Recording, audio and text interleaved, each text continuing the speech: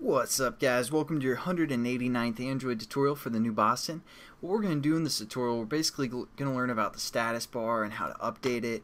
If you guys have a Droid phone, when you get a text message, you get a little image of a message and then like a little text. You can pull this down, see your notifications, click on it, it does something. This is basically the finished application. Pretty simple looking. We just hit a button and it displays like a lightning bolt, says "What's up, gangsters?" We click on our notification, or actually we're going to go out of our activity, scroll down, and as you can see it has a title. It says "What's up?" and it says "What's up, gangsters?"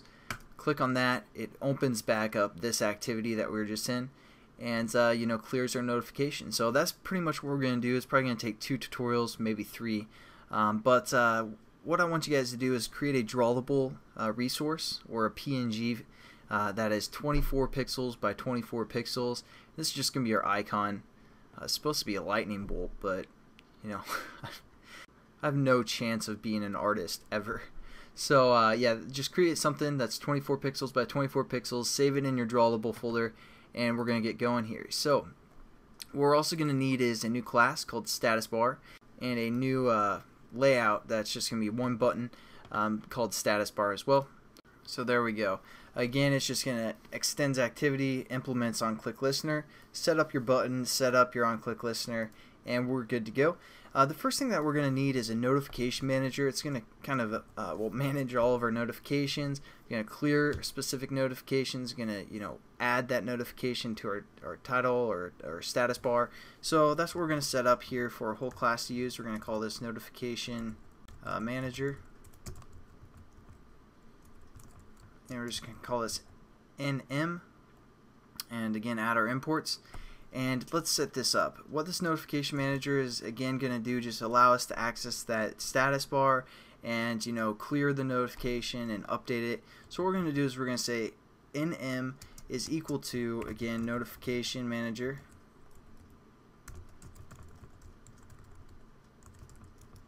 and we're just going to say get system service, and we're going to pass in notification service.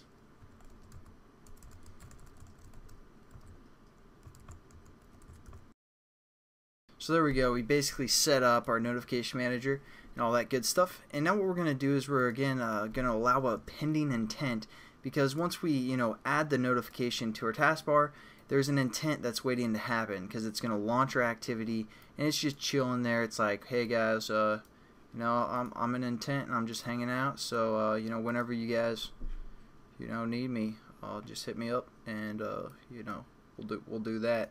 So that's basically the pending intent. We worked with that with widgets as well. So what we're going to do is we're going to set up a pending intent. I'm just going to call this PI. We're going to set this equal to pending intent class dot get activity. For the context, we're going to say this.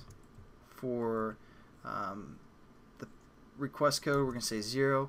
For the intent, let's set up a new intent up here called intent, so we don't have to change anything. Again, we're just going to refer to the class that it opens, so we're going to just say this is equal to new intent, and then the package name, we're going to say this, and the class name, so we're going to say status bar dot class. And if you guys want to change which class it opens, you can do that there. So that's the intent that we're having. For the flags, we're just going to set this equal to 0, and that's probably going to be the quick introduction for this. Like I said, it might take 1 more tutorial or 2 more, not for sure, depending on how elaborate I want to get into this, but I'll catch you guys in the next tutorial. And again, just hopefully you guys understand kind of what the application is going to do, so we don't get too lost. It's not going to be too lengthy or hard or difficult or anything, but I'll catch you guys in the next tutorial, and have a good one. See you later.